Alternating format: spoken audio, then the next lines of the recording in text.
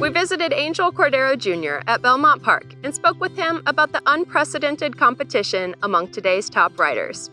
He also shared a funny story about one of his illustrious peers.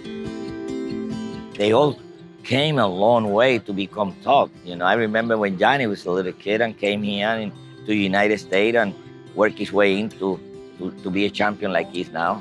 I remember the Ortiz brother, when they first got to this country, they used to come to the house with a friend of ours, Pito, that used to bring it over. We used to watch film and ride the equalizer.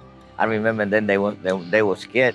I remember Manny Franco when he came and he was a kid. Now I'm very fortunate to be working for him.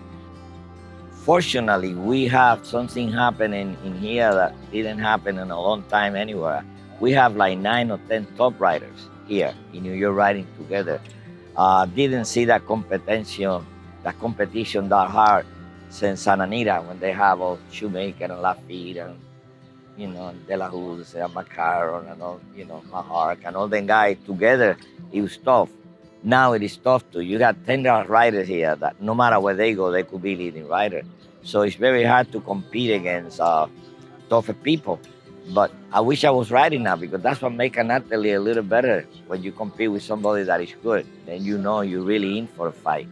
Our game have probably the 10 top riders in the world. And we're very, very happy to know they competing. And the friendship with the jockeys is always in outside.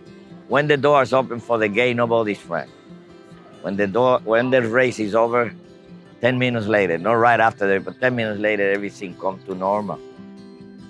I went to California to ride in a big race for Wayne Lucas, and I was in entry with Laffit.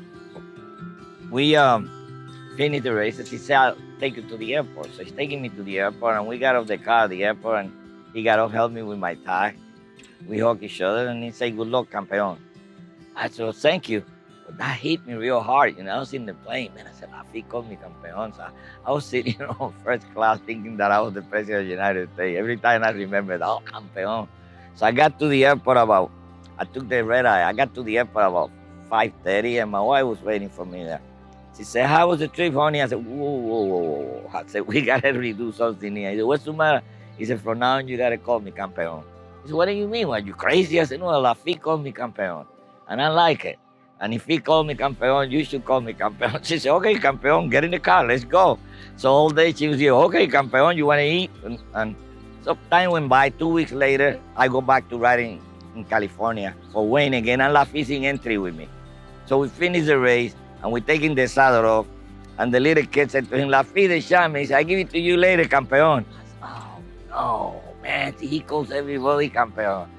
When I came back, my wife said, "How did you do it?" I said, "I win, but I'm very sad." He said, "Why?" I said, "Because I'm not a campeón anymore." I said, "Laffit calls everybody a campeón." I thought that was a privilege for me, but it was.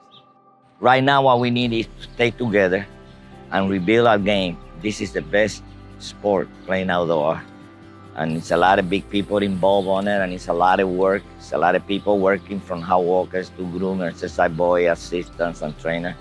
So we need to get together and try to make our sport the best.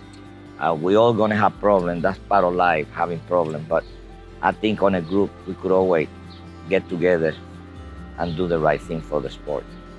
Keep betting on horses. Keep watching the races. Support our game. Best game in town. Thanks for watching, and be sure to subscribe for more content from the TDN.